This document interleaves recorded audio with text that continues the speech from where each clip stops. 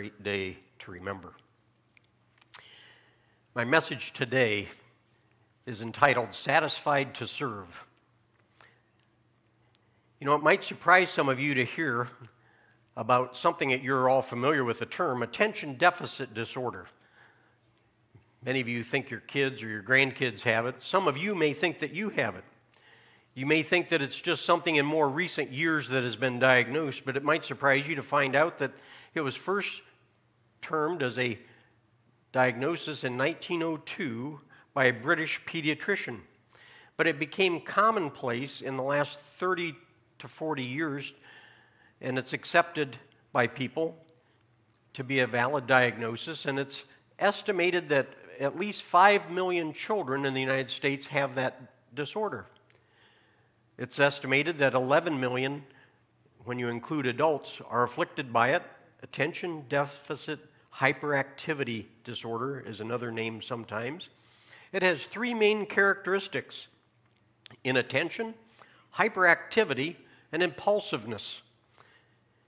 And while it's a very, very real problem, some of you might wonder aloud if you've had it, or maybe you've heard others. I remember a number of years ago, a pastor friend of mine said, you know, he thinks maybe he has attention deficit disorder because every time when he starts to prepare his sermon, he can think of all kinds of other rabbit trails to go off, and I can attest to you that that is true. When you try to come down to what you want to talk about, imagine a term paper if you were in college, or any other time, maybe doing your taxes that you want to focus. Attention deficit disorder. We all have trouble with that, don't we? Being impulsive and being distracted. Perhaps if you still can't identify with it, just try to imagine a time when maybe you tried to spend 1 hour in prayer. If you've never been distracted, try to spend an hour in prayer, and I guarantee you your mind will think about you forgot to lock the back door, or you forgot to feed the dog this morning, or the blinds are open in the bedroom and you meant to close them to keep the sun. I mean, just every trivial thing. Attention deficit disorder. It affects us. The Apostle Paul cautioned the Philippian church to not get distracted. One of the things he told them not to get distracted by was events of the past. He exhorted them to forget what was behind in that famous passage where he talks about a race, an analogy or a metaphor about a race. He says, forget what's behind and strain and press ahead for the goal or the prize. Anyone who desires to be a Christian and wants to please their Heavenly Father will face many obstacles. In that familiar passage, Paul said in the running a race, one of the obstacles he identified was something that hinders the past in a Christian's progress. It's our memories. It's remembering the past. And I've spoke on this before. This is not the main topic this morning of my message. But one of the things that hinders us in various ways is our memory. Memory of your own past. Perhaps you have trouble forgiving yourself, and you're living under perpetual self-condemnation. Even though Romans 8 verses 1 and 2 says, there is therefore now no condemnation for those who are in Christ Jesus. And Paul goes on later and says, through Christ, the law of the Spirit of life set me free from the law of sin and death. Forgetting what is behind or in the past also involves forgetting and forgiving others. Unforgiveness. Unforgiveness of others or what they may have done or how they've harmed you or what they did to you may hinder you. You know, a number of years ago, Pam and I, when our kids were in school, we helped to chaperone 4 different proms. Junior class always had to take care of all those things, and several times we did the after prom. We chaperoned from midnight till 6 in the morning on a Saturday night. I want to tell you, still made church, still taught Sunday school. That's difficult to do with 2 hours sleep. But one of the things that they had at the after prom was great fun. They had a Velcro wall. You put on a suit, and the kids would run these inflatable things so nobody would hurt, and they'd run and jump, throw themselves against the wall, and they'd just stick to the wall. Another thing they had was a bungee run. The bungee run was also an inflatable thing, and it was about the length of this center aisle clear to the back. and they would put on harnesses, and you could strap and hook into the back wall with a bungee cord, and then it had all the slack up here, and you'd take off running as far as you could and hard as you could and see what it felt like to get snapped back. And it was quite hilarious to see these people bouncing back. The bigger and the stronger you were, the athletes, they could make it a little further, but they just bounced back all the harder. Well, I'm going to tell you that unforgiveness and bitterness that creeps into our life is a lot like running a race with that bungee cord attached. Unforgiveness of yourself, unforgiveness of others, and bitterness is like running that race with a bungee cord there. No matter how hard or how fast you run, you end up right back where you started. If you're overcome with bitterness, unforgiveness, it's very difficult to grow spiritually. You end up right back where you were. In last week's message, I was preaching from Luke chapter 15 about the prodigal son, that very familiar parable. And I'm going to have you turn with me there today. We're going right back to the same story from Luke chapter 15. Last week I talked about how the prodigal son had repented of his sin and how he appealed to his father and how his father was there looking for him. He kept watch and he forgave the prodigal. He welcomed him. He embraced him with open arms. He gave him forgiveness. He celebrated his return, was how the story ended last week. End of the story, right? Jesus could have stopped the story right there with a celebration in verse 24. Luke 15, verse 24. This son of mine was dead and he's alive again. He was lost and he is found. So they began to celebrate. That's a complete story if you want it to be right there. So that is the end of the story, right? No. There's another son. The older son. The good son, Mr. Dependable. I purposely saved his story for this week because I believe there's much we can learn from him as well. In fact, let's read from Luke 15, beginning verse 25. I'll read through 30. Meanwhile, while this celebration has started, the older son was in the field, and when he came near to the house, he heard music and dancing. So he called one of the servants and he asked him what was going on. Your brother has come home, he replied, and your father has killed the fattened calf because he has him back safe and sound. The older brother became angry and refused to go in. So his father went out and pleaded with him. But he answered his father, look, all these years I've been slaving for you and I've never disobeyed your orders, yet you never gave me even a young goat so I could celebrate with my friends. But when this son of yours, who has squandered your property with prostitutes, comes home, you kill the fattened calf for him. Can't you just feel the emotion of that older son? It doesn't take a lot of imagination, does it, to understand how and why the faithful son is upset. In fact, he's beyond upset. He's angry. You might say he's honked off. He's really disgusted. And he won't go in, and the father even goes outside to meet the older son, to implore him to come in, but he refuses. Imagine what he must have thought when he was coming and approaching the house. No one came to retrieve him from the field and say they're preparing the fattened calf. No one said, come home, take off work early. No, they let him complete his day. He comes home hot and tired and dirty and sweaty, and he hears music and laughter and celebration. All the preparations have already been made. This takes time to butcher the calf and to prepare it and have it roasted to the time where they're feasting and they're having fun. They're partying without him. But even more of a shock to him was when he found out who was the guest of honor. What is the occasion? It's his brother. Now, we don't know how long the brother was missing, but I suspect it may have been several years. Because he had, I think, quite an inheritance, and it took him a while. He was loved by all where he went to that distant land till his money ran out. It took time to squander all that. We can understand, can't we, how the older brother felt. Oh, the injustice of it all. Have you ever been unjustly treated I'm sure whether you have or not, you certainly have felt like you were, because that's a common malady. We tend to look at things always from our point of view, our perspective. Here's where in the story we see how it relates to our earlier instruction to forget what's behind in the past. In verse 29 and 30 that we just read, it reveals that the faithful son has a short list of grievances. Evidently, some other things have been bothering him all of his. Do you ever act that way? Do you let your mind run and you can't shut it off? And you're always saying, why me? Well, evidently, the older son has had some grievances probably in his mind as he had been out over the years slaving away. Notice that word.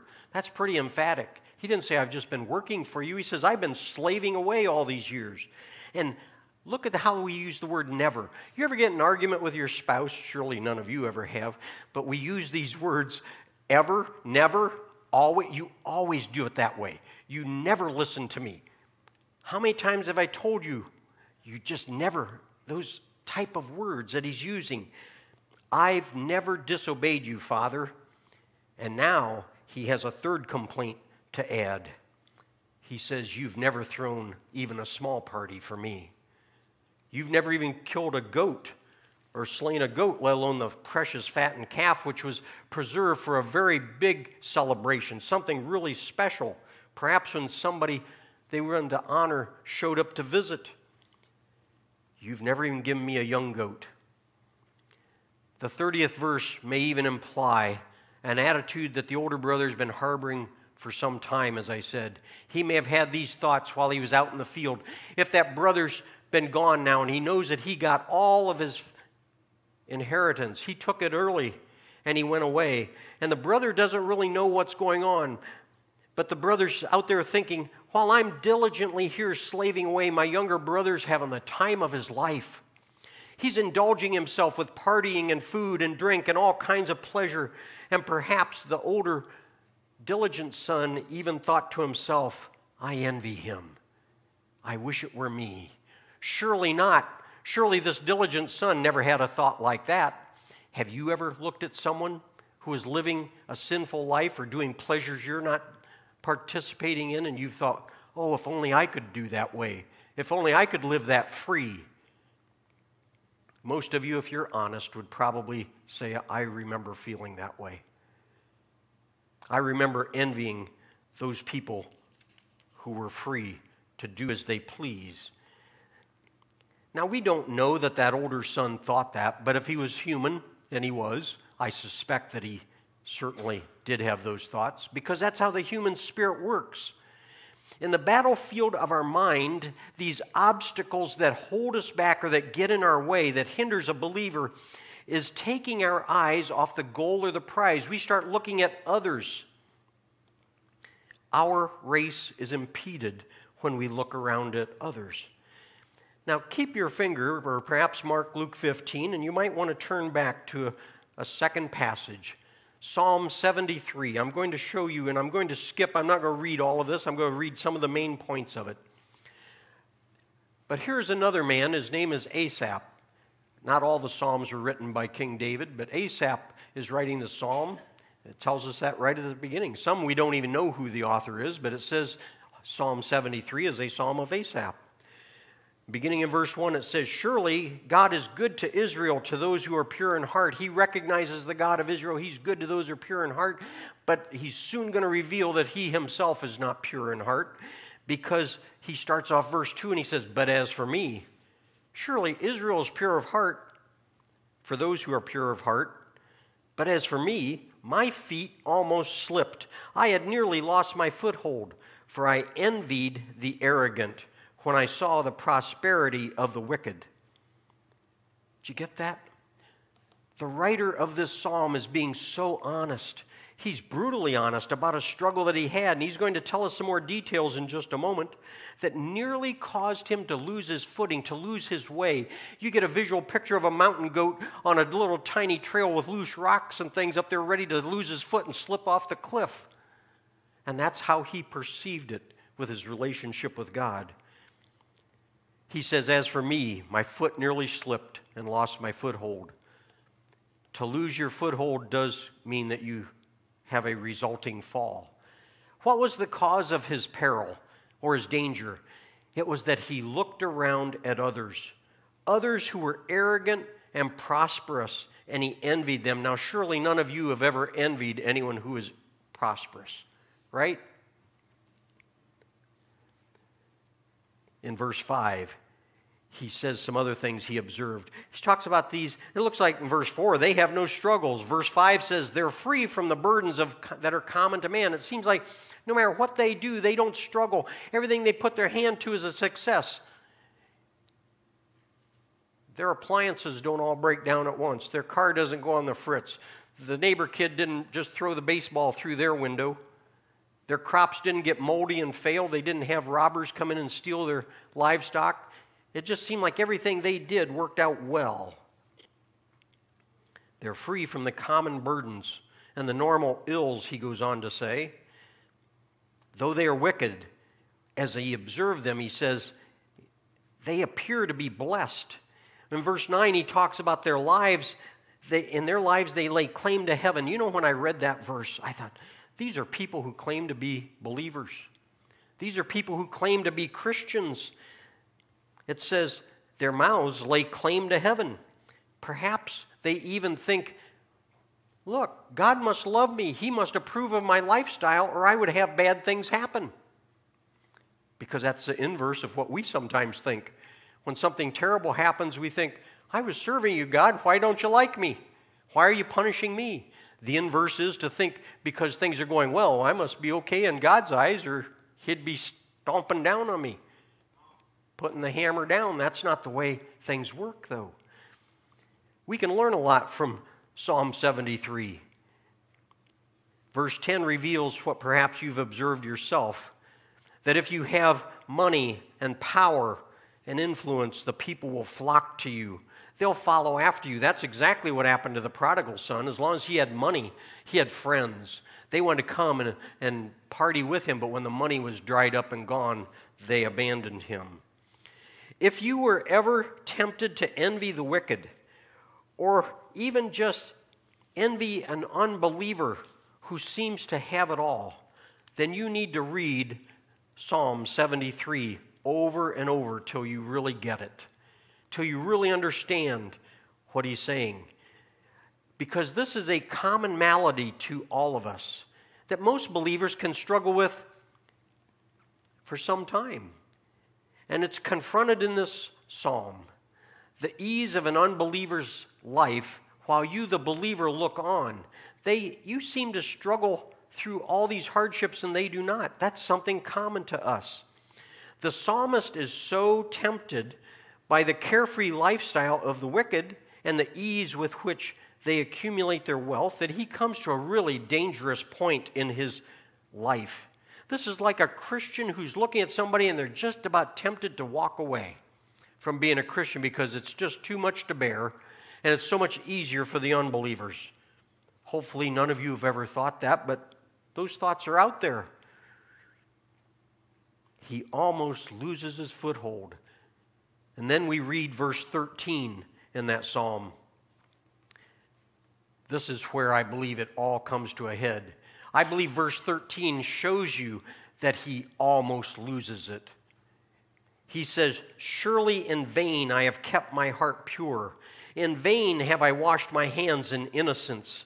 He has now come to this point where he's not only envious of the lost, but he begins to question whether my whole righteous living is a waste of time.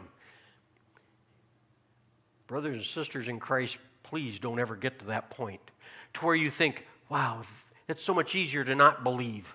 It's so much easier not to live under the constraints of God's word, to just go living freely. Well, that might have a lot of freedom for a while. But even this godly man, we assume this that writes the psalm, he tells us that this was the point where he almost gave up. He begins to question whether he just has been wasting his time in the way he's lived. If you have been living the godly Christian life for many years, don't ever think that you've wasted your time just because you don't see a lot of benefits in the here and the now. The psalmist then goes on. This is why you got to read this chapter over and over a few times to really get it.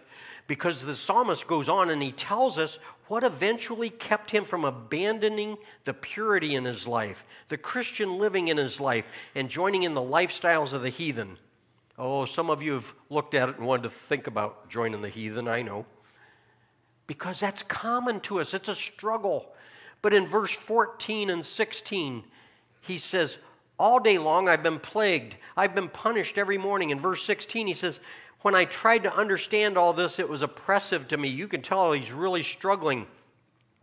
But then verse 17, he finds an answer. And the answer was this: till I entered the sanctuary of God, then I understood their final destiny.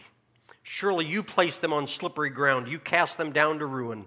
How suddenly they are destroyed and they are completely swept away. How was it that he came to the realization of what was truth? He came to the sanctuary. The sanctuary is the place where we pray. It's a place where we open God's word and where we talk to God and where we get on our knees and we plead with God and where we listen to God. That sanctuary can be in the privacy of your prayer closet, but it's that place where you meet God and you have it out with Him and you talk to Him honestly. It's where prayers and worship and praise all end up. The wicked, he realized their final destiny and their destruction. But then he also realized the blessing that was his as opposed to that in the world.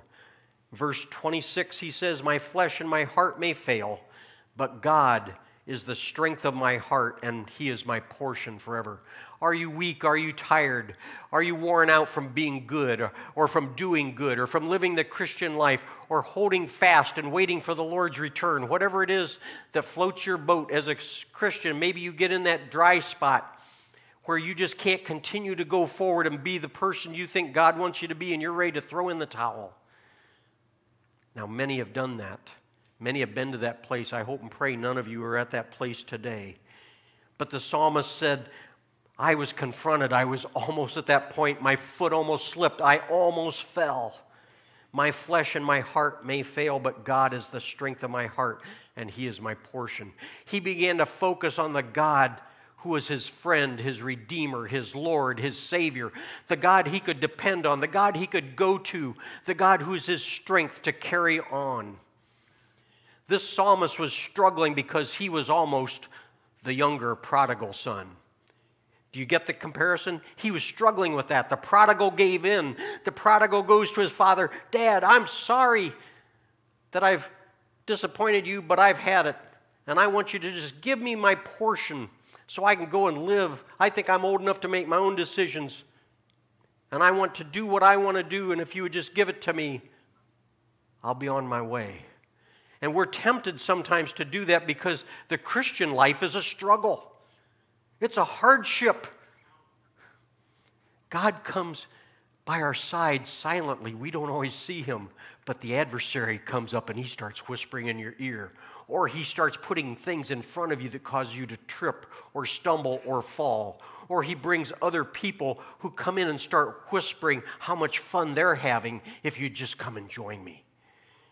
The prodigal son gave in. The psalmist Asaph was almost to that point. The older son was faithful. The psalmist and the prodigal, the older brother, also have something in common because both of them were questioning. At some point, they questioned whether a lifetime of service and obedience is worth it. The older son is saying, is it worthwhile all this slaving I've done for you all these years? You didn't reward me, but you rewarded my brother.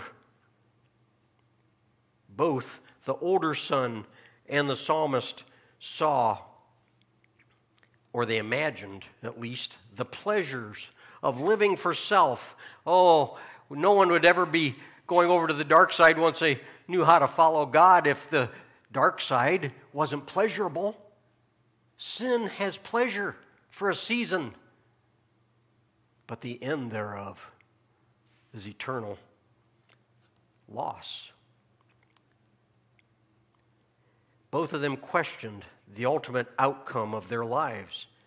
We've already seen that the psalmist came to realize the truth. But now we want to consider again the prodigal's older brother, the faithful son.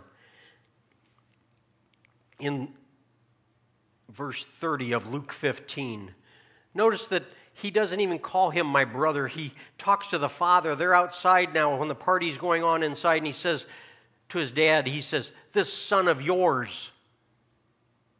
This son of yours. He's not even considering him his brother. He's showing contempt.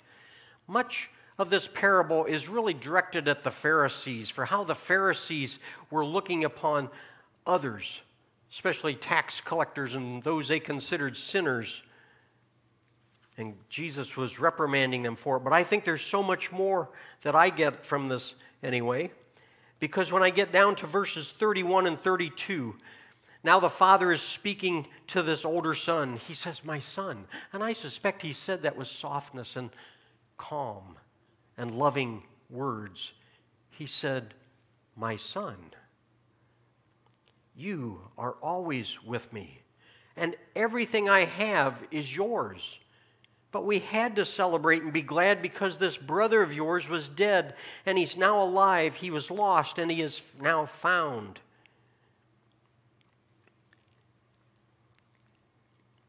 The parable here shows also the grace and the mercy that's available and awaiting those who repent, isn't it? The backslider, those who approach the Father in humility.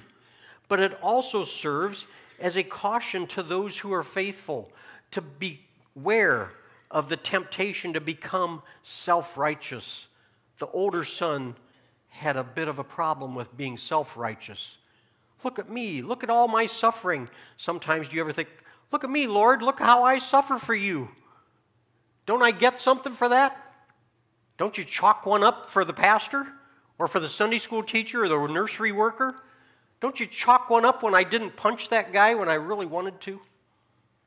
Or when I didn't gossip about the neighbor woman because she gossiped about me?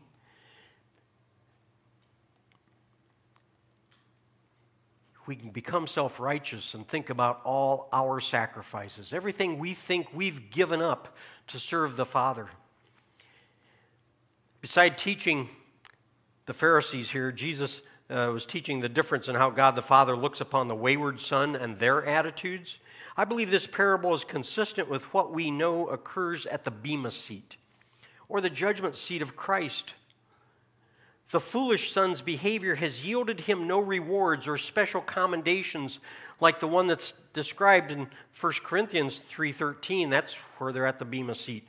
Whose works have been tried by fire and burned up, but he himself will be saved. Here's the comparison. You remember we talked about a number of weeks ago, I did a little series on the life that God rewards. The life of the believer that God rewards. Imagine that this prodigal son was a believer. And he's one of the ones that walks away and he lives a sinful life and he backslides, and there's so many that do that. They haven't really lived for the Lord. And in that passage in 1 Corinthians, it talks about them. Their works will be tried. The believer who's backslidden, their works are tried, and it's all burnt up. Or what they've done for themselves and for pleasing themselves, it's all burned up, but they themselves will be saved. The prodigal son is like that. The prodigal son has burned up all his reward. Everything that was his inheritance. The father in the parable doesn't say, well, I'm going to give him some more of the inheritance. No, because that half was for the older son. All that I have is yours. But the younger son has come home. He's come in and he's going to be part of the household. He's part of the family. That's like the one who's lost all his rewards. There's going to be great sorrow at the judgment seat of Christ for those who have lost all their rewards. But the diligent ones who serve God and faithfully down through the years, God will know that. Those are the things that will last. Those are the gold and silver and the precious metals and jewels that will remain after they are tried by fire.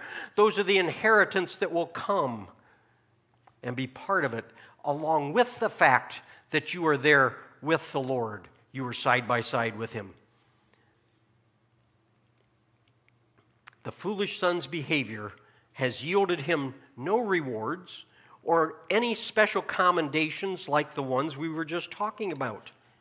The prodigal had squandered or lost his inheritance, but he returned home to be where the Father is. He's still going to be in the family. He's in the home. But the older, the faithful son, he's also with the Father, and great reward and inheritance for him. It's very secure. He says, everything I have is yours. Not only wealth, but the Father is going to give him management over, if I think of this as a big farm operation perhaps back in the day. Jesus is always using farm type of analogies.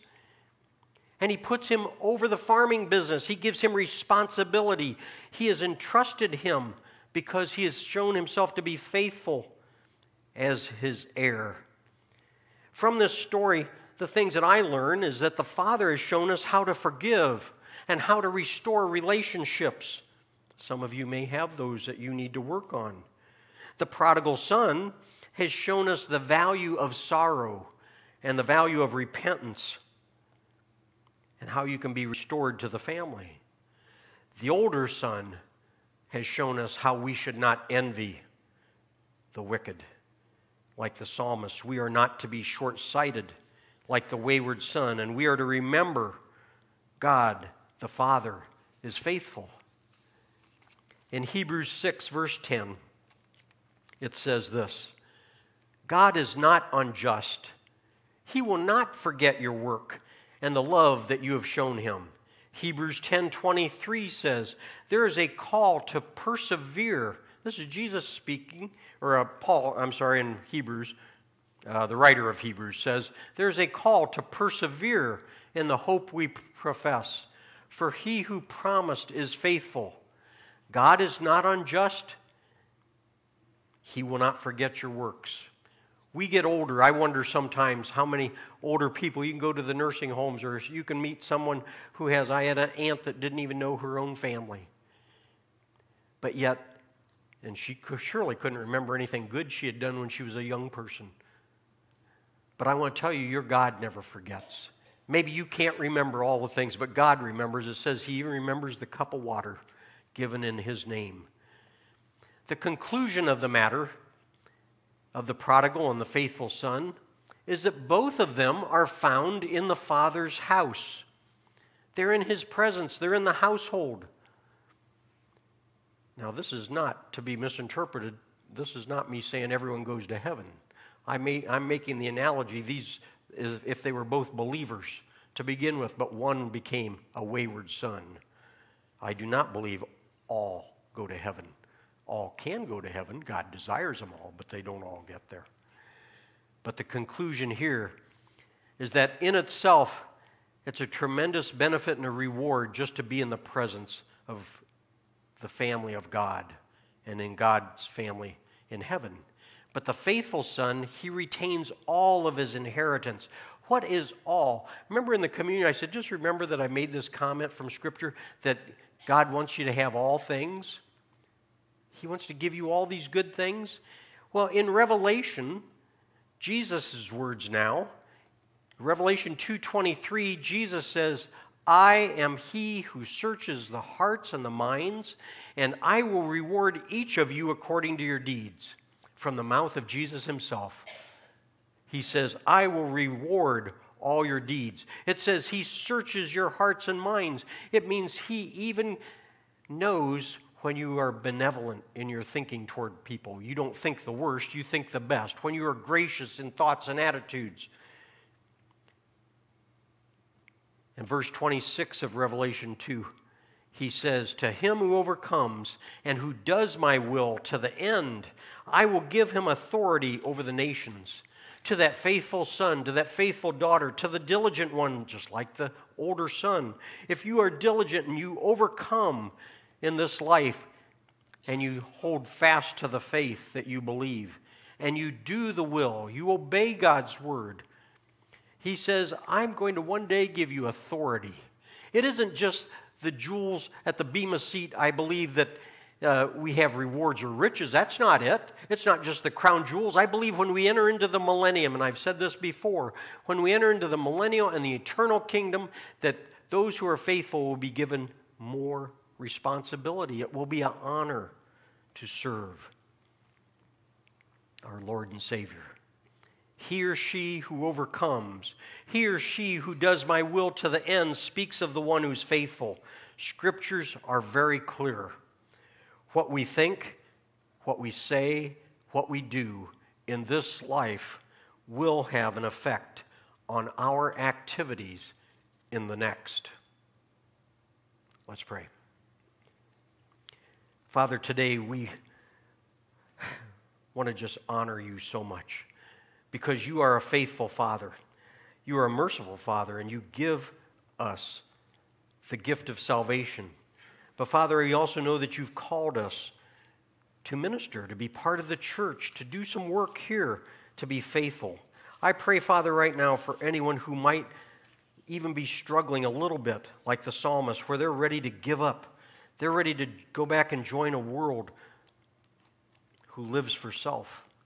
And Father, I just pray that you would help that person to act just like the psalmist Asaph when he says, almost, but then I realized the truth and the destiny that that lifestyle can lead to, or the loss that can come from it. And Father, today I just pray for each and every person here. If they've become weary of doing good, I pray that you'd strengthen them.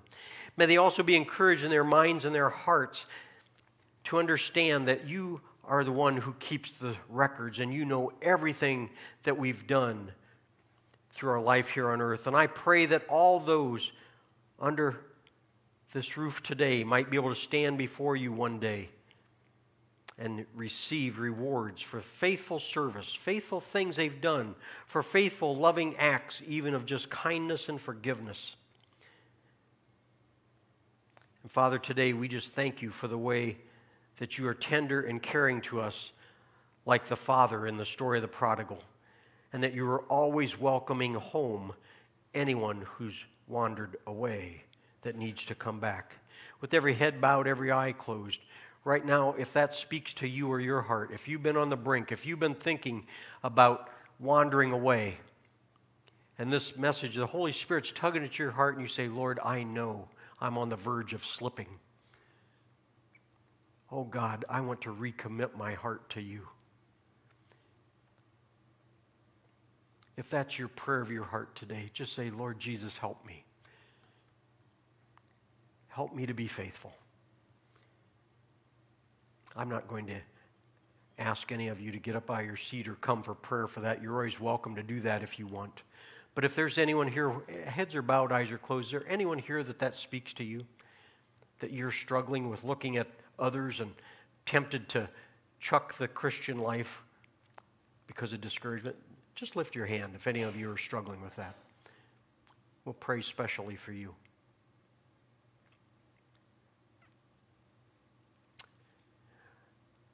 Father, we thank you that you are a good God. I do pray that everyone is encouraged by knowing that you are a Father who rewards, and that there is a place called heaven. And there is something coming very soon, an event called the rapture that will shock the world. It will shock even those of us that are looking for and expecting it. But Lord, you've promised that that event's going to happen. And we look forward to the day when we can be in your presence. But as long as we have breath and a heartbeat here, Lord, I pray that you would strengthen us for each day, that we might serve you in the way that you want us to. Help us not to be discouraged. Help us not to look at the past. Help us to focus on the future and what's in front of us and be faithful. And Father, today as we go to the fellowship dinner, we just pray that you would bless the food, nourish our bodies with it. I pray, Father, that you might help us to be encouraged by the fellowship around the